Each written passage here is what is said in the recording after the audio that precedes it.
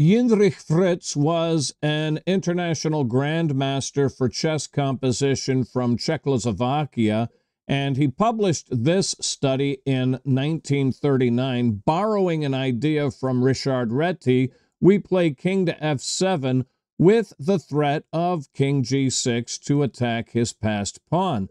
Thus, he must advance his passed pawn and always keep our king out of the square of his pawn, or our king will be able to catch his pawn. And that's why he can never move his king if he wants the promotion. However, once we get to this point, we have created a mating net, ladles and jelly spoons, and he cannot move his king, and therefore this is checkmate.